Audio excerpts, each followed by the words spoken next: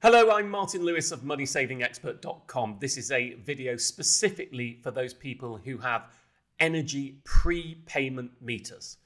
As you'll know, there is a huge hike in energy costs coming on the 1st of April for anyone whose tariff is governed by the price cap, which is pretty much everybody on prepayment meters. There is going to be a rise of an average 54%. You're going to pay half again more than you are paying now to use energy, which for somebody on typical usage will take prepayment costs to over £2,000 a year or over 160 quid a month. That is, of course, horrendous. Now, if you're one of the 40% of people who have a smart prepayment meter, your price will update automatically. If you don't have a smart prepayment meter, the long-term logic has always been that it is the price on the day that you top up that counts. And therefore, if you don't top up again, even if the price has changed, you will continue to pay that lower rate until you top up again. Which means an obvious trick is top up as much as you can in March so that you can keep the cheap March rate before it goes up in April or possibly longer. Now, when we checked this out originally, we got in writing from every firm except Scottish Power that this would work. We got the same again from the regulator.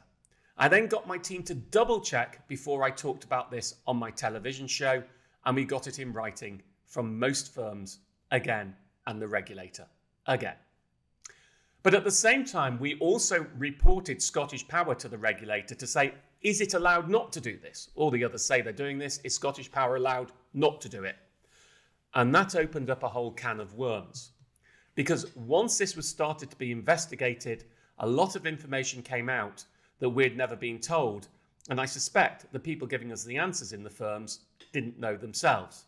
The first is, even if firms wanted to, this is unlikely to work in practice on gas prepayment meters.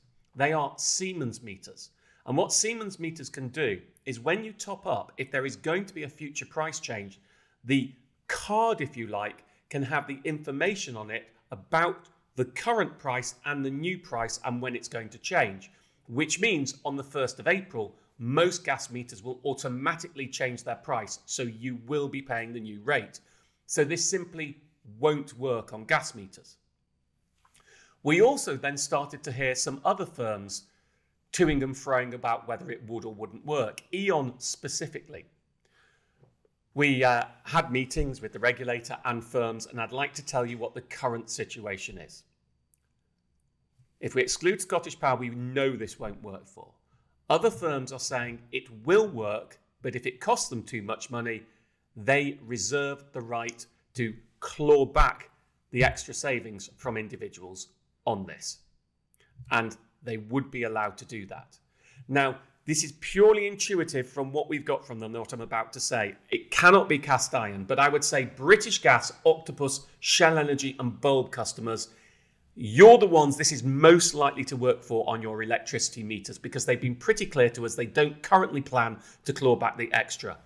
E.ON customers, apart from Scottish Power, is the one where it's least likely to work. All the others are somewhere in the middle. Which leaves the big question.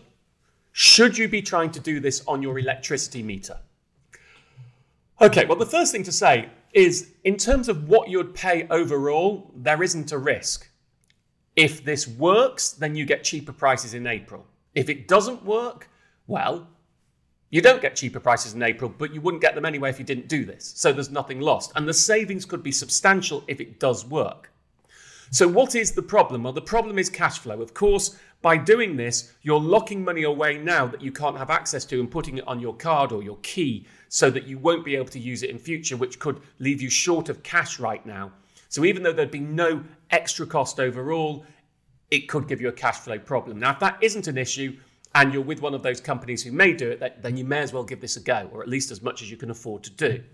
If that is an issue, then I would be cautious about doing this. I might do a little more, but not too much more. So, if you are going to do it, what's the safest way to do it? Well, you go and top up before the 1st of April, and then you make sure you take a picture of your meter, a timestamp picture. So if it doesn't have a timestamp on it, email it to yourself on the day, so at least you've got proof of the time on the 31st of March of what your meter reading is. Now, the reason I'm suggesting that is because of how Scottish Power has said it will try and claw back money if people do this. And I don't know how other firms would do it, but my best guess would be they would operate a similar mechanism. So I'll talk about the Scottish Power mechanism, and we can assume that if you did it and a firm later decided it wasn't going to be allowed and it wanted the money back, it would work in a similar way. And that way is, what will happen is, let's say you topped up on the 15th of March, and you topped up again on the 15th of April. So all of that time, your meter was charging the lower rate. On the 15th of April, they would add a debt recovery charge on top of your top up, which means the next units will be artificially more expensive so that they can get their money back and recoup the extra that you paid. That's how it would work. So for a short amount of time, your units would be going even more quickly than the April rate. And this is one of the reasons I say it's very important to take a photograph of your meter at that point. Because let's say you topped up on the 15th of March and you topped up again on the 15th of April and the price goes up on the 1st of April. Well, they're of course going to say, well, that was a month period. We're going to take half of it and we'll charge you the higher rate on about half of that time. Well, if you happen to be away for these 2 weeks, so all of your usage was earlier, that would be a bad estimate. So that's why you want that picture on the 31st of March, so that if they overestimate your April usage, you can go back to them and say, no, that's not fair. You shouldn't be taking that much money. And what about those people who've done this, let's say on a gas prepayment meter, and are now finding that it won't work, or it's very unlikely to work is the strongest I can go? Well, first of all, I should say I'm sorry if you got that information from me. We checked again with firms and with the regulator. We dotted I's, we crossed T's, and then the information changed on us. I feel gutted about that fact. I don't think there's anything we could have actually done differently, if I'm really honest, because we did the checks, but I'm gutted about the fact. And I'm sorry, personally. I'll say I'm sorry to you, because I think it's important to say it. Luckily, the point is it won't cost you any more, but if you are having cash flow issues, so there's no actual loss to this, but if you're having cash flow issues, then I would get in touch with your firm to see if it can give you a partial refund of the amount extra you added on. We're going through at the moment asking firm by firm which will and which won't do it.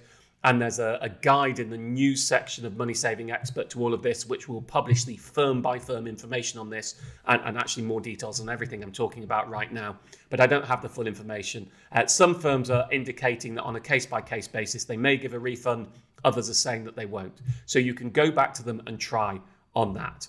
I hope this makes sense. I'm sorry it's so long. The situation was way more complicated than we and the firms and the regulator first believed. Whether you do it or not is up to you. I would say if you've got the money to do it, and I know many on prepayment of course don't, then don't be too put off giving it a go because the savings would be huge.